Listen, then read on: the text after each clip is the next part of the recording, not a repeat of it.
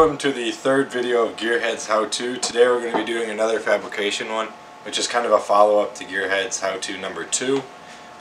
So today we're going to be using this CAD file we have, and we're going to show how to take this simple piece and put it onto a piece of aluminum and make it in real life. So today, for the tools we're going to need and the materials we're going to use, we're going to need our CAD model printed out. We're going to need a pair of scissors, a ball peen hammer, and a center punch to go along with it, a file, a drill with your proper drill bit size, and some spray adhesive. Alright, so what we've done here, we've taken a face from our CAD model, we've turned it into a PDF, and we've printed it out all at full scale. So first, for our manufacturing process, we want to roughly cut it out.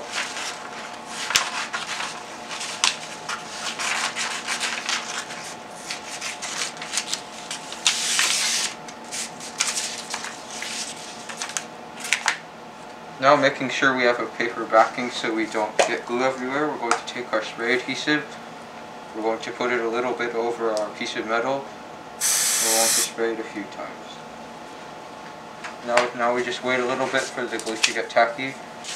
Okay, so after you've waited a minute or two for the glue to become tacky, you're going to put your piece of paper onto your metal, making sure that all of the lines on it are within the boundaries.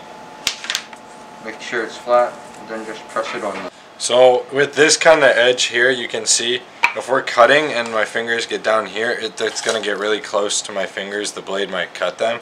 So we can use a wooden push stick once it gets close to your fingers or anything you don't want to get cut, and then that will keep your fingers safe from getting cut.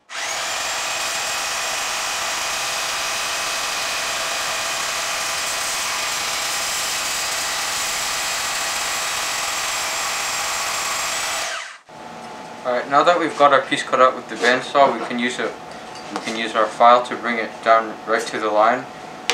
So put it in your vise. Put some light downward pressure on the file, and do some nice diagonal strokes so you can get a lot of the piece with one stroke.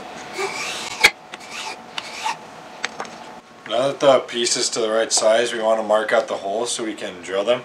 So we're going to take our center punch, and we'll put it in the middle of each hole, and we'll lightly tap it a few times, and then we'll check to verify that it's actually in the middle of the hole.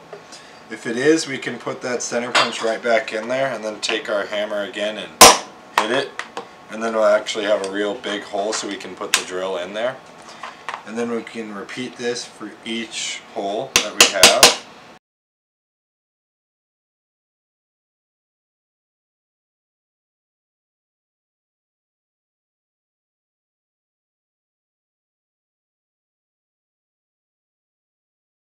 Alright, so once you've clamped your piece with the block of wood to the bed of your drill press, you want to make sure the bit is centered over where you want to, centered over the hole.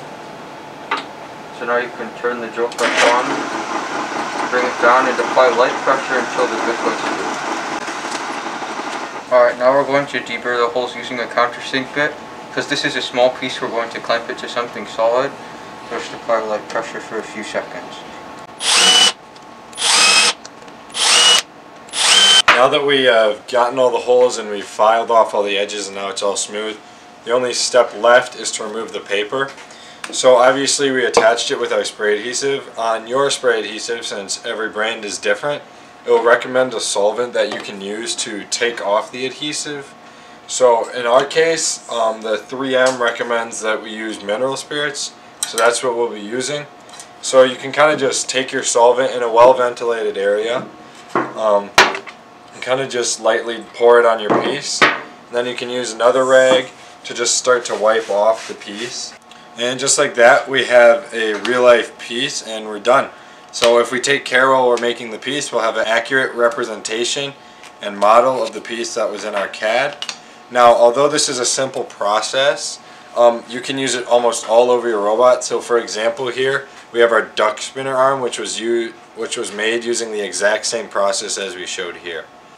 Thank you for joining us in the third video of the GEarhead how-to series. Stay safe, keep wearing your safety glasses. We hope you can join us in the next video, number 4, which will be on CNC.